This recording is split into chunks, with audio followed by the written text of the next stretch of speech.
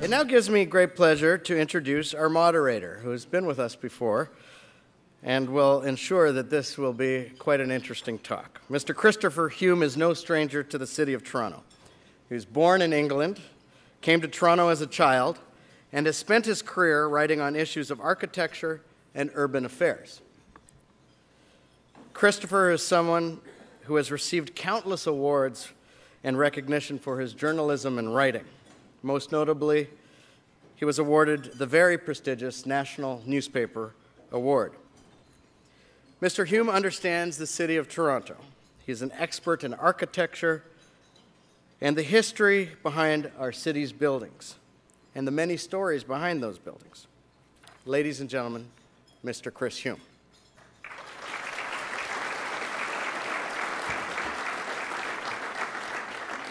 And now for our guest speaker. Great children are the product of even greater parents.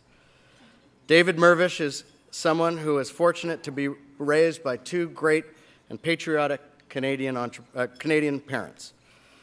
First of all, on behalf of everyone, Mr. Mirvish, please accept our most sincere condolences on the recent loss of your mother, Anne. The Empire Club has rarely had the opportunity to have father-son speakers join a place in our iconic Red Books. I'm not sure of too many. I know that there's been Pierre Trudeau and his son Justin recently, and then I know of the Queen Mother and her son-in-law, Prince Philip. And in 1981 and in 1989, David Mirvish's father, Honest Ed Mirvish, addressed the club. This is the kind of guy he was. One of the speeches was titled, "How I Became an Overnight Success Story in 75 Years. David Mirvish has the genetic of a true patriot Canadian entrepreneur. Mr. Mirvish is someone that thinks big, real big. The Mirvish family has been a pillar of the arts and culture and entertainment in our great city for several decades. More recently, David Mirvish teamed up with the world-famous architect Frank Gehry. They've proposed a monumental transformation of our city with two 80-story residential towers described by Mr. Mirvish as sculptures that people can live in. What would Toronto be without our CN Tower? I'm sure there were many people opposed to that structure when it was built almost 40 years ago. But it's a building that defines our city. It's the one thing you look for when you're flying back home and you look out the window to know that you've arrived back home. Our buildings define our cultural identity. They boldly and quietly influence the enjoyment of urban life. They tell a story of the kind of people we are. The people of Toronto are creative, diverse, imaginative, and intelligent. Our buildings leave a cultural legacy to generations of citizens and visitors who come to live, work, and play in our growing metropolis. David Mirvish is president of Mirvish Enterprises, which include Mirvish Productions, Ticket King, the Mirvish Theatres, which are the Royal Alex, the Princess of Wales, the Ed Mirvish Theatre, and the Panasonic Theatre, and the iconic retail emporium Honest Ed's, named after his father, which is celebrating its 65th year. Mr. Mirvish is a member of the Order of Canada and joining his family in celebrating 50 years of presenting and producing live theater, both locally and internationally. Ladies and gentlemen, please welcome Mr. David Mirvish.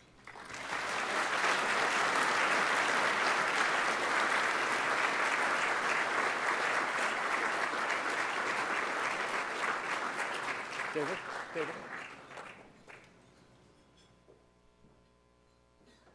shall I sit?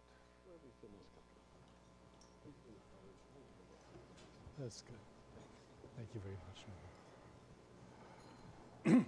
Can you hear me? I'm here just to ask the questions. I know you're here to listen to the answers, and I'm going to try to act as normally as I can. And I can assure you I didn't write a word about Ian Troop. And he walked here today, so we don't have to worry about a 91-cent claim. Sorry, Ian. the fact that this event is sold out and that there was a demand for any number of additional tickets, I think is an indication that this is a very unusual, even unique project. And I think that it's important to keep in mind before we start that David is not a developer in the traditional sense of the word. This is not just another condo, which is why I'm so interested in this project. And I've been writing about condos for more years than I care to remember. But I've never seen a project like this. It hasn't been built yet, of course. But I do believe quite sincerely that it's something that we as a city have to embrace and take a serious look at. And we're going to talk about that more in a while. David wants to start with some images of stuff that Frank Gehry has designed and built around the world. And of course, he's worked here in Toronto too. You all know about the Art Gallery of Ontario, which he renovated and transformed into the building it is now. But I think it's also important to keep in mind that this would be Frank Gehry's first and only freestanding structure here in Toronto. And don't forget that Frank Gehry was born and raised in this city. And I think that this makes the project unique, and I think it makes it important. And I think it makes it more than a condo. And I hope that over the course of the next half hour, you'll be able to find out what I'm talking about, and I hope agree with me. I know not everybody does, unfortunately. So first of all, let's get some pictures up here. Oh, I'm supposed to do that, sorry. David, why don't you take us through this? Okay, well, we started out with very different images than this, and we had deep discussion with the city planners, who eventually said, would we evoke warehouse? And we have warehouse buildings in this neighborhood, and we'll come to talk about that later. But after 5 or 6 attempts, I turned to Frank and I said, let's give up. We can't do it. And he said, no, I'm into this. I want to do one more shot at it. And so he came up with this building. And when you see this building in close-up shots at the end of what we're showing you, you'll see how he did evoke warehouse and how the part where you as a public using the street will be aware of its past history. So these are pictures of other projects as early as 1995. This building in Prague, which some people refer to as Fred and Ginger. And it surprised people, but it's a residential building fitting in with older buildings and meant to do that. A sort of made in Toronto solution. And this is the building that I think drew everyone's attention to Frank in some ways, Bilbao, Spain, because Bilbao as a city reminded me, I think before this, of Hamilton, and this transformed the city. And in many ways, and you might want to address that a little. Well, in fact, Bilbao is the Hamilton of Spain. Population 500,000, shipbuilding city, steel town on the Atlantic coast. It lost something like 125,000 jobs over a course of 2 or 3 years, had hit rock bottom. And the interesting thing about Bilbao is that the various levels of government there, unlike the various levels of government here, decided that they would renew themselves, reinvent themselves through the power of architecture. And this is the most celebrated example of what they did. They also got Norman Foster to design the subway stations. And Bilbao went from being a city that nobody had ever heard of to one of the 20 most visited cities in Europe. And the effect of the building was so enormous that it's called the Bilbao effect. So ever since, of course, cities everywhere else have been trying to copy this example. Nobody has managed to match it yet, but it's still something that people are trying, cities are trying to do. And I think that, again, this is something that we have to keep in mind when we look at a project like the King Street one. A lesser-known Gehry project in Germany. The Walt Disney Concert Hall in Los Angeles. This was actually designed before Bilbao, but built afterwards. You can see these are the buildings that made Frank Gehry the superstar architect of his generation. And I would just add here that Frank Gehry is 84 years old. Something also to keep in mind. This is our own AGO. This is the project where Frank Gehry reminded us that it's not always about being spectacle, but about the simple things of how you get in, how you move around, and creating a space where you can have an experience of art. His intervention was restrained, but has had an enormous effect on the Art Gallery of Ontario. The Serpentine in London, this is part of a tradition that goes back how many years? I don't know. 10 now, 15. And what is interesting about this pavilion, because these are put up only for the summer and then they're taken away, is it speaks to Frank's love of materials and of wood. And I think that very sensitive to that, and something that is of interest to both him and me. Las Vegas, Nevada, not the kind of place where you expect to find serious architecture, but this is one of the few non-kitsch pieces in that city.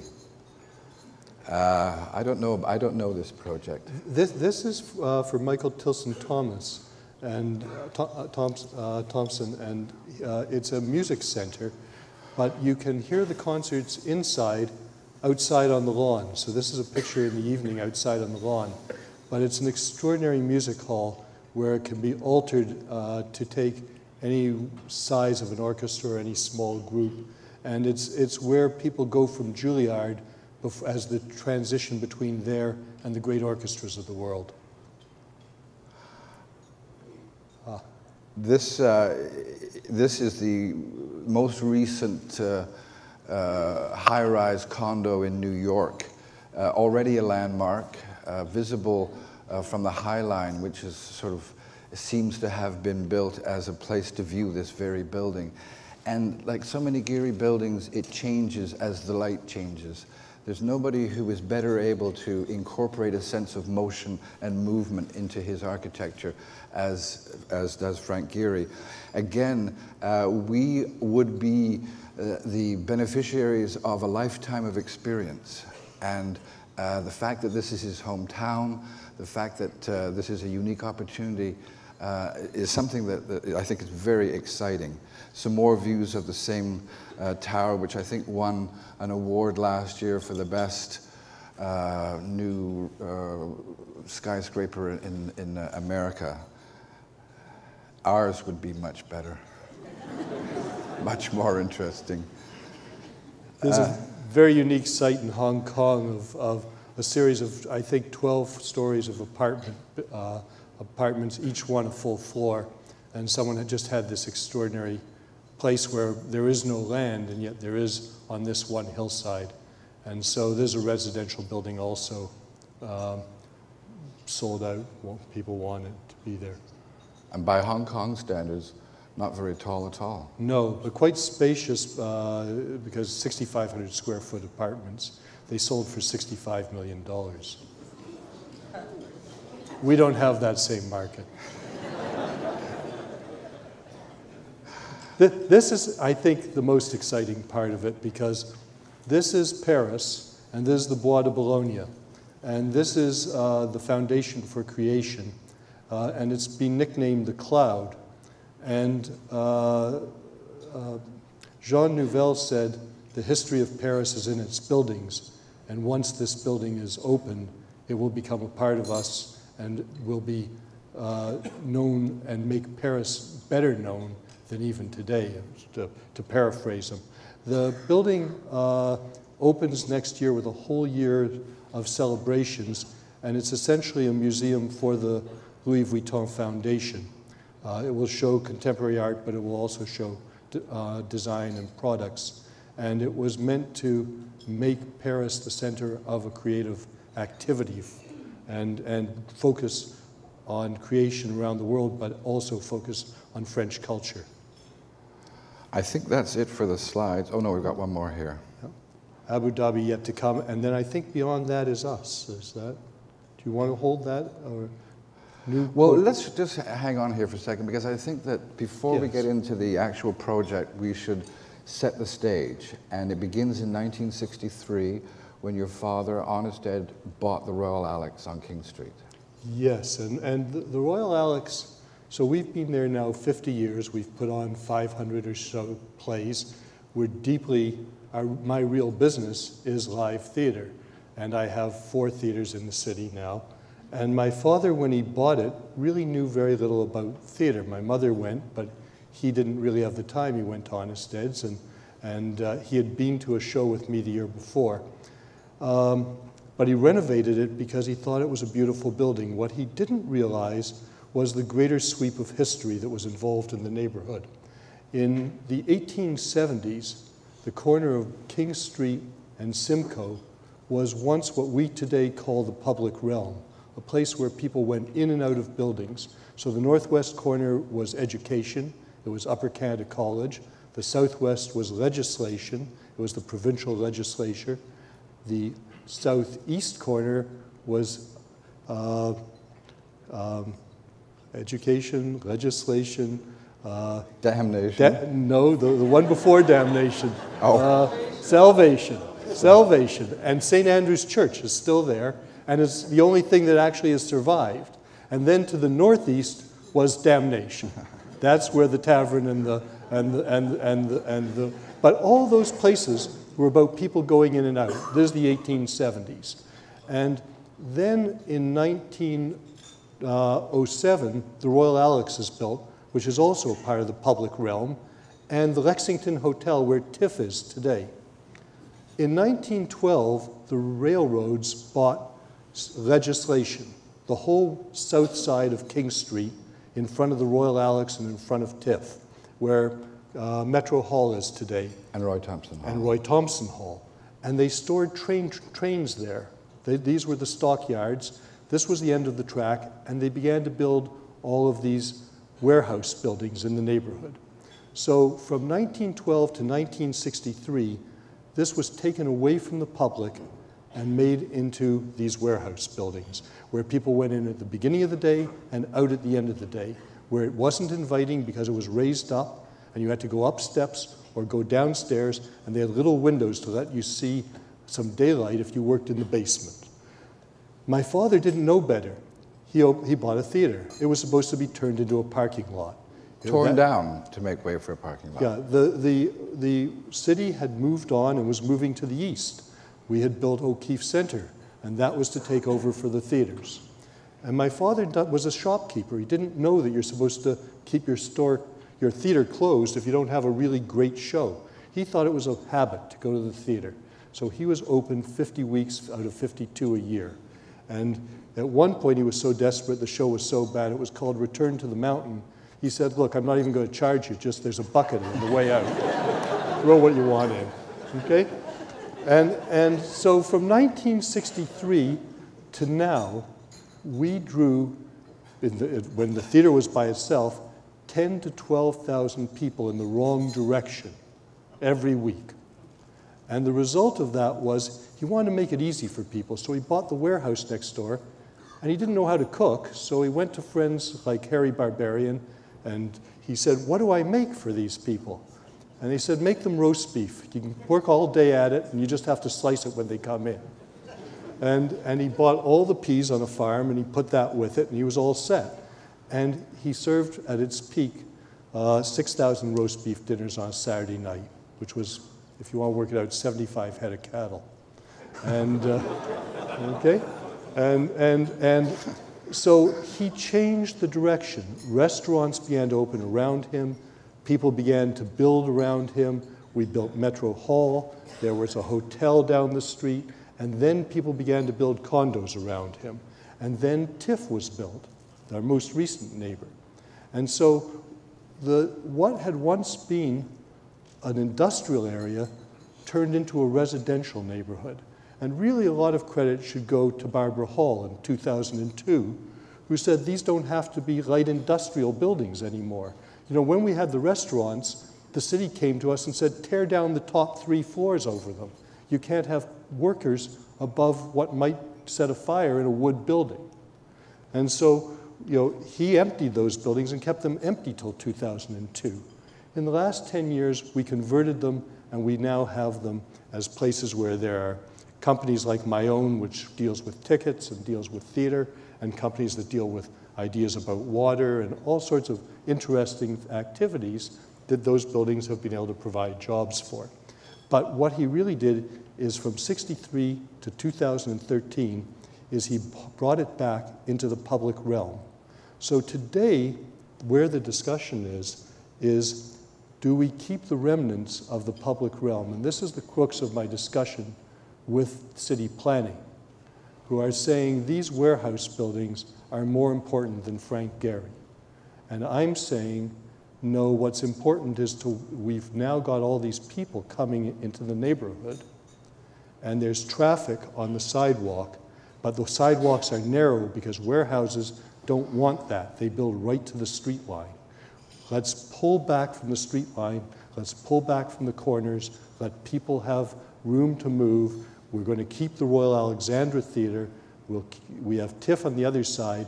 But if we want John Street to be a cultural corridor and link the Art Gallery of Ontario to the aquarium and have activity on John Street, you can't have them all coming to the Princess of Wales on John Street and parking going through that building. So David, on John. Let's show some pictures so people can see exactly what you're talking about. And let me just say ahead of time that the model of development in Toronto has been, as I'm sure you know, the idea of the tower on the podium. It wasn't always that way, but it has been for the last 15, 20 years, whatever. And the idea, the principle here is that you activate the street level, you have shops, stores, restaurants, so on and so forth. So that you maintain that street wall, you maintain that street activity, and that you put the towers on top of that podium. And the towers that we prefer now in Toronto tend to be tall, thin towers. So height is a big part of it.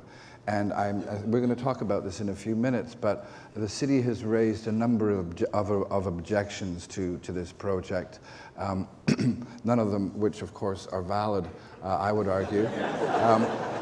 David, of course, is much too polite to say that, but I'm not.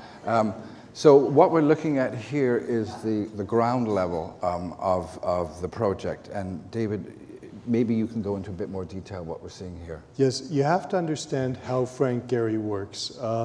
We started out with the first images that we showed the public a year ago, because we are now a year, and Frank was 83, and he's now 84.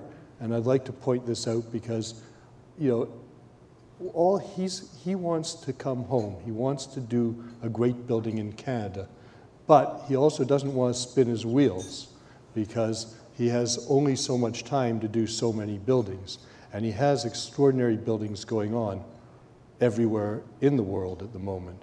But when I said, let's give up on evoking warehouse, he said, no, I'm going to use wooden beams and glass and bring it to the front of the building, but I'm going to bring the building line back. So you're looking at the northeast corner of John and King on the left-hand side here, and the entrance into the stores, because there will be about 6 floors of activity in the lower parts of these buildings that are inviting to the public, where we want the public to come and go. But unlike the Princess of Wales, which brings them all in at one time of the day and crowds everything at once, that same traffic will now get spread out through the day and be absorbed in another way.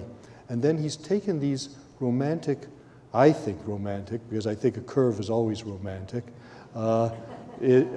shapes and protected people from the street with these canopies that I think evoke 100 years earlier in Paris and Guimard are the references for me. The sense of the curvaceousness that Art Nouveau was able to express in that moment, and that made that city so distinguished. Let's just explain a little bit more. In the first version, the city felt that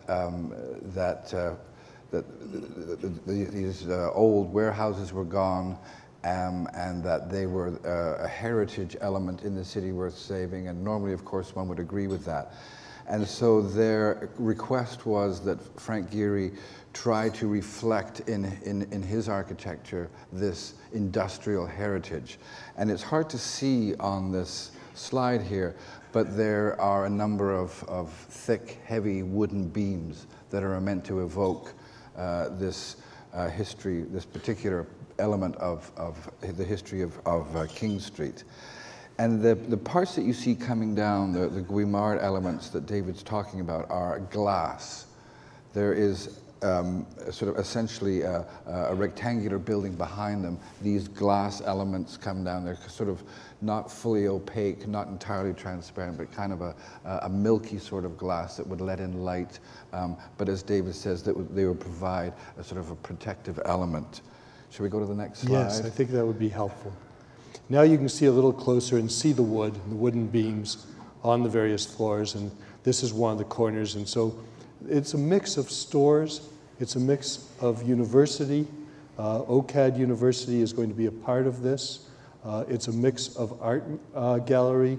I've spent 50 years of my life collecting visual art, and we will put the core of that collection into 60,000 square feet of it. That will have to be backed up with about 100,000 square feet of warehouse space out of the city in order to feed it. And people don't quite understand what those interrelations mean. I've spent some time the other day with some of the senior teachers at OCAD, and we were talking, because they're looking at putting curatorial studies in fine art history into this location. And as they began to look at my collection, they could see that they had a tool that they could work with, which would give them some differentiation from what other universities were capable of doing because of the access to certain material. I look forward to that. I went recently to the Peggy Guggenheim Museum in Venice and spoke with Philip Rylands, who has run that institution now for 33 years. And he said, we have 1,500 interns that apply for 30 positions, and they come for 3 months to live here. They all have BAs, they're working on MAs or PhDs, and they go off later, and they're all either in philosophy or fine art history or architecture. And then they go off and they talk about our museum. And in fact, Sam Mendes is coming to visit me next week, and Sam did American Beauty, the film. He was an intern, and much of the imagery there comes from the Magritte in that collection. So a lot of inspiration, a lot of dialogue. It's a way of connecting Toronto to the University of Tokyo. It's a way of connecting us to a university in Prague. It's a way of having a dialogue between cities. So you have to understand that the nature of the jobs are complex as to what's going to go on in this building. At the same time, I'd love it if Rem Koolhaas would put United Nude in, who makes computer shoes for ladies. It's such an extraordinary and unique store. And why wouldn't we have an extraordinary little cheese store? And why wouldn't we have a great bookstore? Why wouldn't we have So the elements of what make this a community, this is a place to live. We live in a city where most of the cities of Canada are symbolized by our bank towers. They dominate our downtowns. And maybe where we live is as important. And maybe where we live should rise to the same height and have the same presence. So on one side, we have a lot of wonderful institutions. They've been very successful at what they do. If their employees wanted to live near them and be able to walk to work in 10 minutes, wouldn't that be a wonderful juxtaposition? And wouldn't it be wonderful to say to the world that living and how we live and where we play and what we do is as important as how we make our livings? So that's part of the story of what we're trying to express in the height, in the three towers, and the balance of what's going on here. Well, you know, we're going to talk about the towers in a second, but the podium, the 6-7-story podium is the public part of this project. And I think that if you think about the typical form that development takes in Toronto, you know, you have a dry cleaners, a sushi, and maybe a Tim Hortons at ground level. And the people, you know, the people who live and build these condos are happy to have these tenants in their building. And I think that the point here is that, you know, you have TIFF on one side, you have the Royal Alex, you have the addition of OCAD University and an art gallery, these teaching facilities, and the idea of the John Street corridor, which has been around for maybe 3 or 4 years and hasn't really gone anywhere yet, but still could. And you create a kind of a critical mass here. And of course, then there's the building itself. And the building itself is sculpture. And Frank Gehry has always been very upfront about the fact that he sees himself at least as much as a sculptor as he does an architect. And I think that this would be unique in Toronto, and with the John Street corridor would tie the whole thing together all the way up from Dundas at the AGO right down to the lakefront. More pictures of the podium here. You can see the wooden beams that David has talked about. There also is an echo of the Italian Galleria in the Art Gallery of Ontario with this, so that it links the neighborhood. It actually speaks to that. And Frank lived on Beverly Street, his grandmother was there. And so he wants to use clay and brick also in the buildings and in the tower. And we're exploring different materials. Where we'll end, we're not sure. This is how Frank makes a drawing. He builds models. He told me there would be 75 models before we're done. We're somewhere around model 45. The volumes and shapes are there, but you know, this is part of the great adventure. So it doesn't fit into the normal box. It doesn't fit into the way people usually work, and you have to give enough room for creativity. But I'm used to buying art that hasn't quite been finished or isn't quite dry yet. So this is just another piece of that.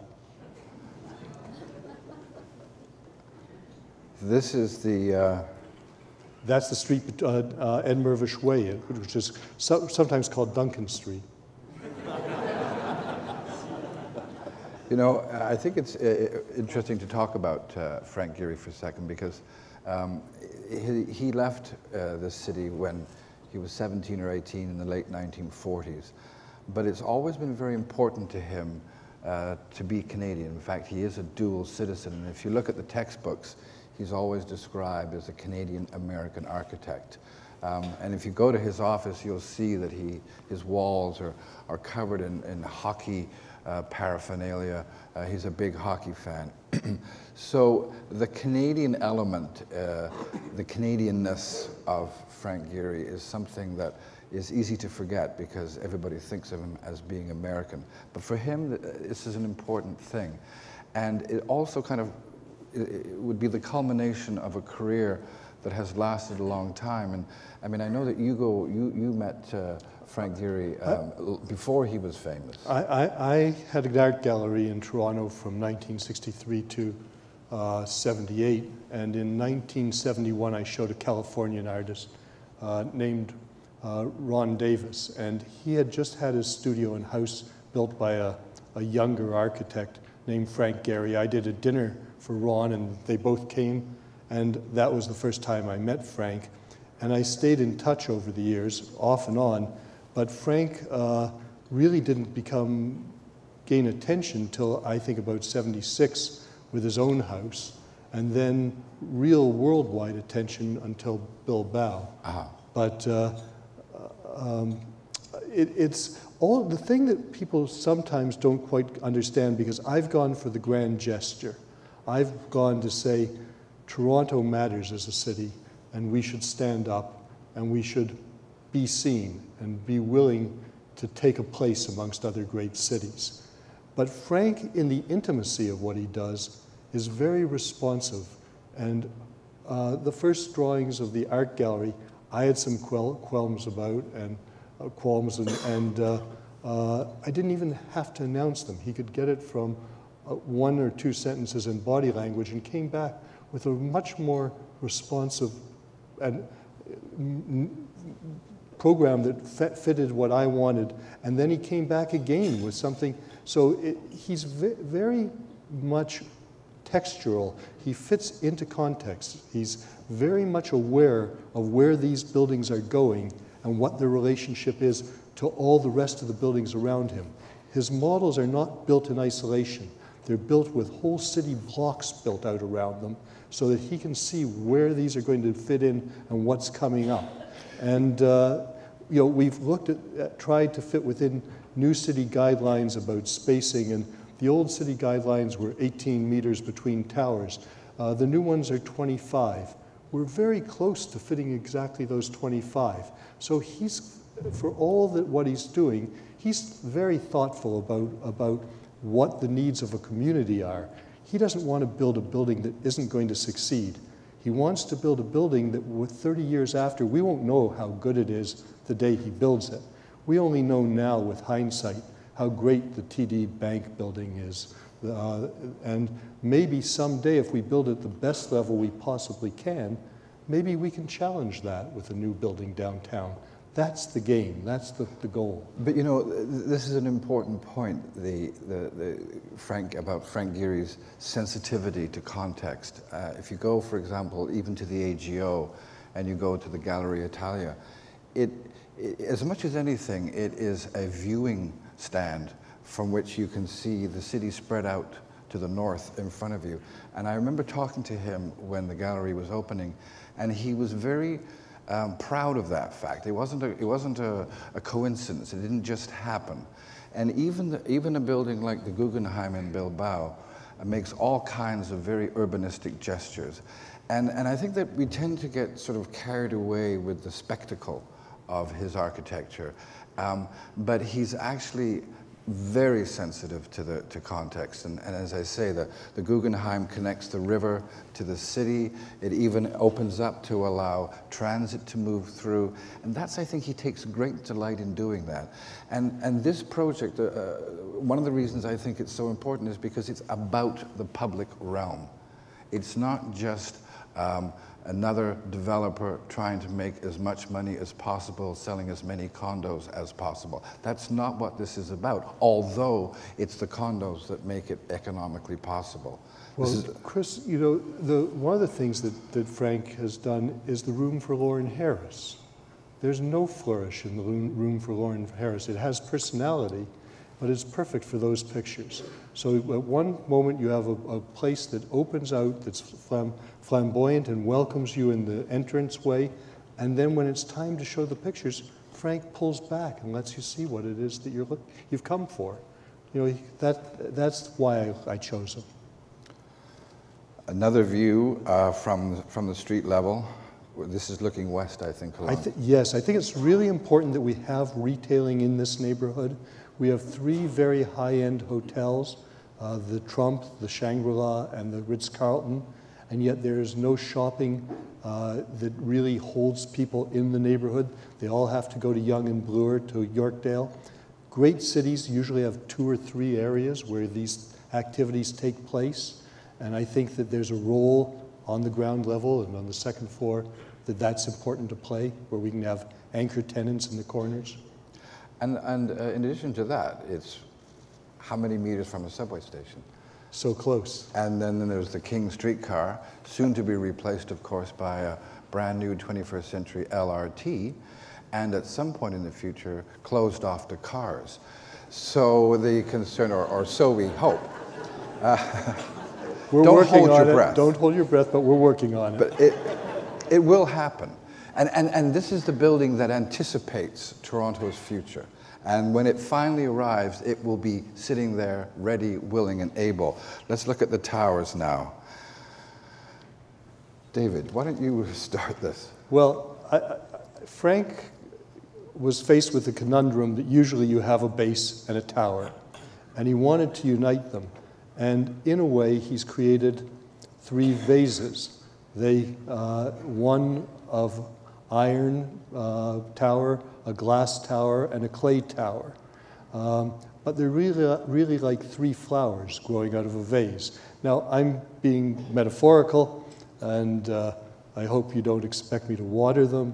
But But I just think that this material he has used before on the west side of Manhattan in a building he did there. It worked very beautifully, and he thought, I can make it even more interesting. I can use a milkier glass that you'll be able to see through at night, and it will be opaque in the daytime. So we're playing with materials. As I say, we may not be able to afford this much architecture, but part of the height and part of the density has to do with being able to pay for architecture and also to be able to pay for an art museum. Most people never can do an art museum because how do you sustain it? And we'd like to not have to charge the public. We'd like to maybe have to charge for special exhibitions, but we'd like to have it funded to the level that we can have the public in, and that's where the rents of the commercial space plays a role.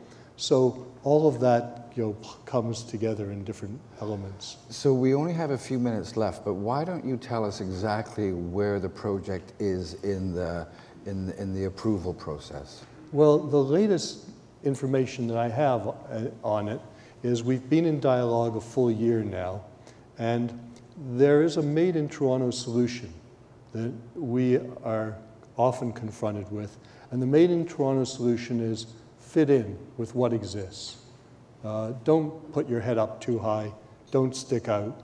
And so if we would like to do one tower next to the Royal Alex and maybe one tower between two of the warehouse buildings, and therefore eliminate the public realm from the corners and not make the sidewalks wider, I suspect we could get permission. I think that's where we're at. So when will you be at the OMB? In January. In January. So that's when we'll find out what happens. I think, David, we've run out of time. Thank you very much. Pleasure.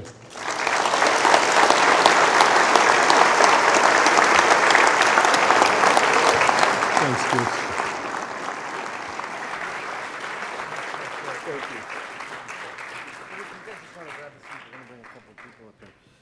Please welcome Dr. Gordon McIver to thank our guests.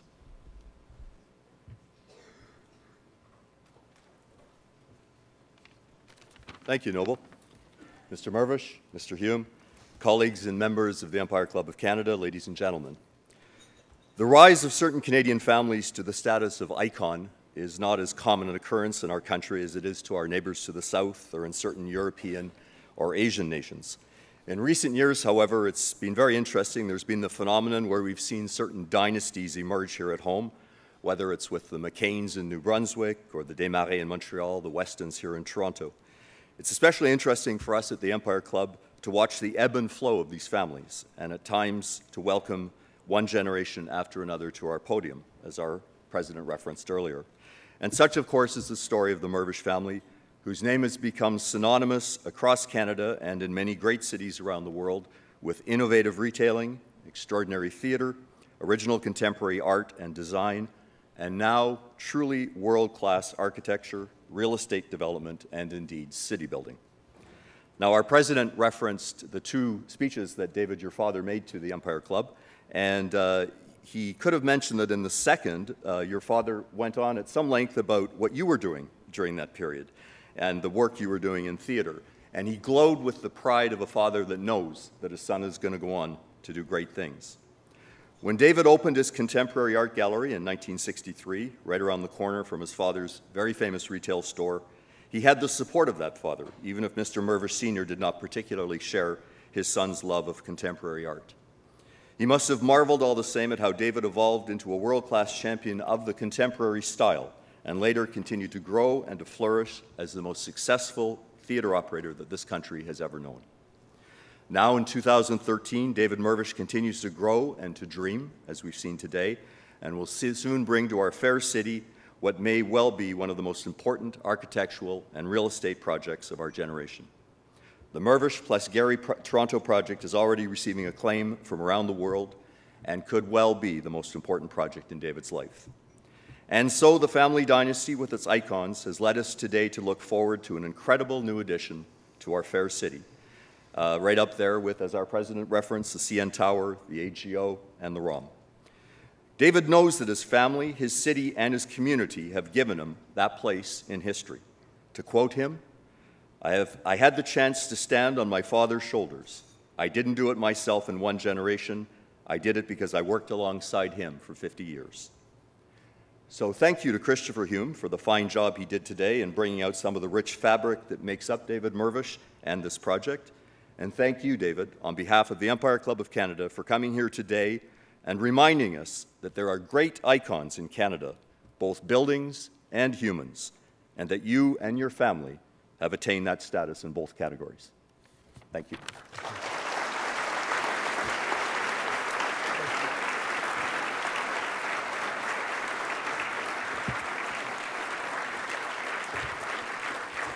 And as a token of our appreciation on behalf of the club, both you, Mr. Hume and Mr. Mirvish, we'll get you a copy of this book. It's Who Said That? Memorable Notes, Quotes, and Anecdotes, a selection of 100 years of Empire Club speeches.